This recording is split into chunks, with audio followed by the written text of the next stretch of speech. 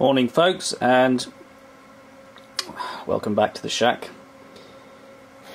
Today I am going to show you a little project that I've been messing around with again, and it's a little QRP transmitter.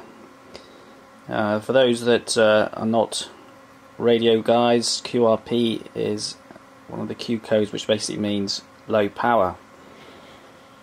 So I've been messing around with this to see if I can build up a little transmitter. Morse code. It's going to have to be, unfortunately, because it's very simple, and I'm going to stick it in that mustard tin. I had this mustard tin lying around and I thought it was quite a nice old school thing, Coleman's mustard. And I thought, what happens if I can build up a little transmitter and stick it in that mustard tin and see how far we can get. This is about 1 watt power, so don't expect brilliant things, but I happen to have a 4 square vertical antenna, so I'm hoping if I connect that to the 4 square, my 1 watt might sound like a kilowatt even. No, that's a bit optimistic, but it's got a bit of gain, so be interested to see how far we get with it. So I've just finished messing around with this and just been testing it, just to show you where the circuit came from. That's it there. I got it from this book here, which is QRP Classics. I think it's quite an old book. It's American, ARRL. Came from a charity shop, I think. But if you can find this book, it's got lots of interesting circuits in here, the QRP stuff. The circuit's very simple. It's a crystal oscillator. I built it for 7 megs, 40 meters, because that's what my 4 square is designed for. And we got the first transistor there. You can see that's a 2N2222, bog standard RF transmitter coil. And then the other transistor there, I don't even know what that one is that they've mentioned, 2N something. I can't read it from here. But I've put a 2N3866 there, which is equivalent to an old school BFY51, which some of the older guys will recognise. And the rest of it's quite good. It's a very good book, this, because it really sort of shows you in detail how to make everything. Anyway, let's see if I can get this thing to work. Let's see how many watts we can get out of it. So I'll just put it on. Little LED, and let's see the watt meter. That's about a watt, thereabouts, just over. Not too bad. So we'll see how far we can get with that. Right, I have set everything up on the bench. I have my Eddicraft K3S transceiver, and here is my state-of-the-art Coleman's mustard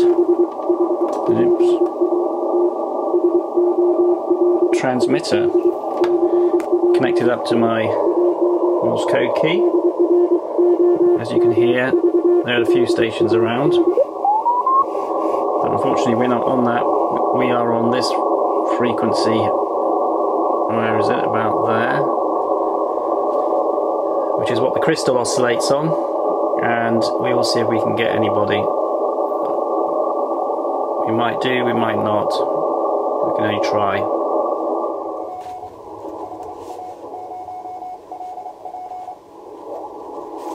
Hungary.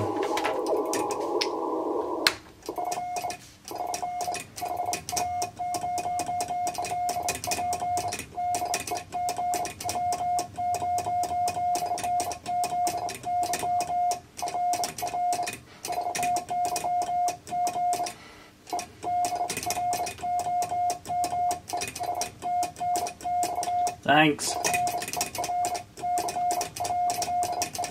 for call.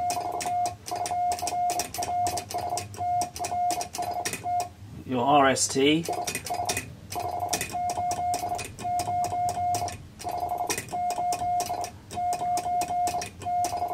(589)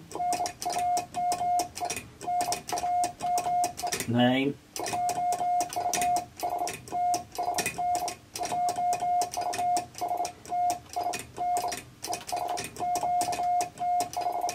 QTH location,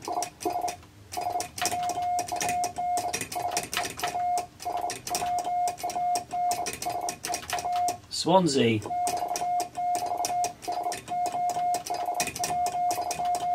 so how copy,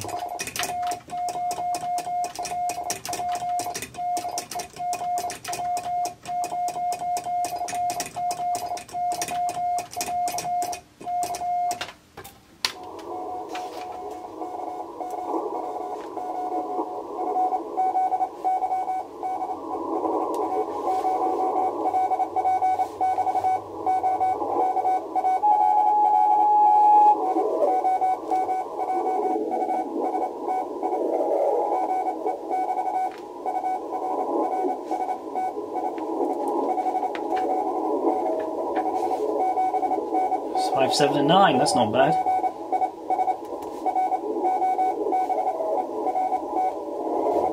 His name's Robert.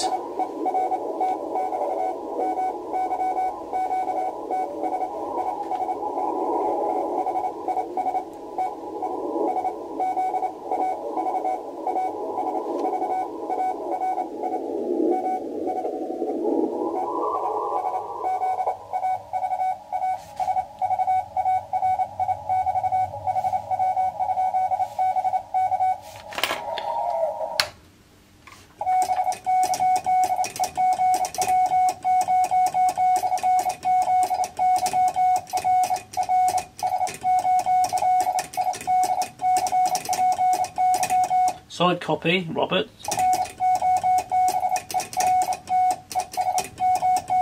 Many thanks for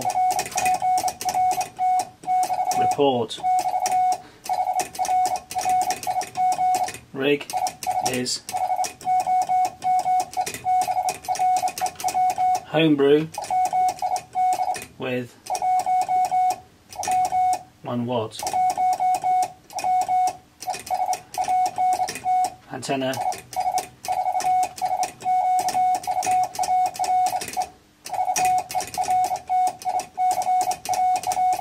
vertical, 4 square vertical. Here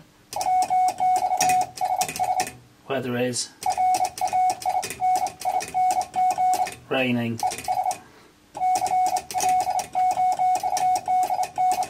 And cloudy.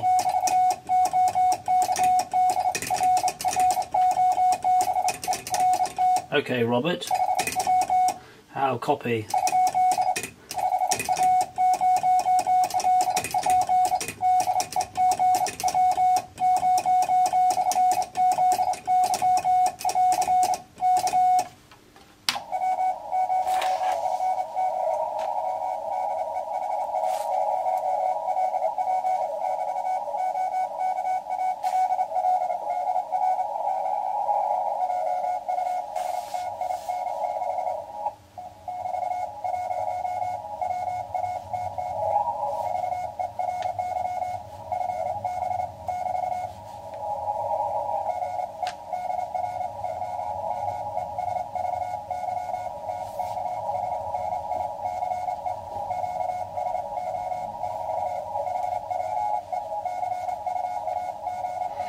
Thanks for a very nice QSO, hope to see you again.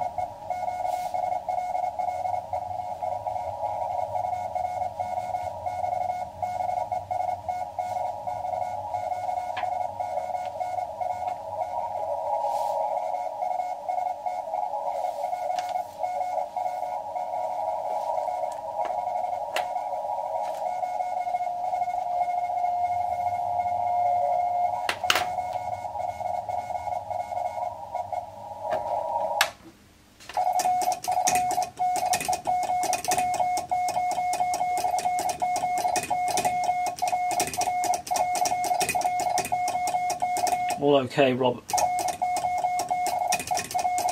All okay, Robert. Many thanks for nice QSO. Hope.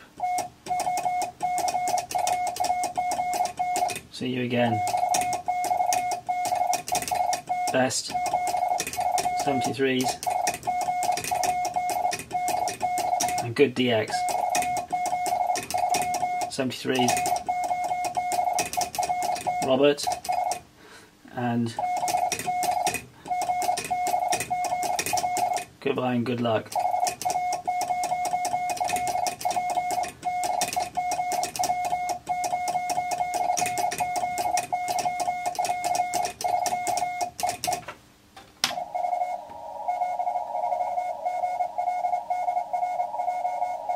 '73s and good luck, Justin.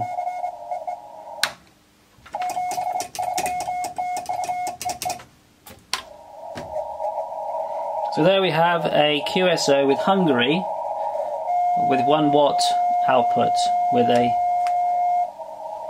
Home-brew mustard box transmitter. I think that's pretty cool. Thanks for watching.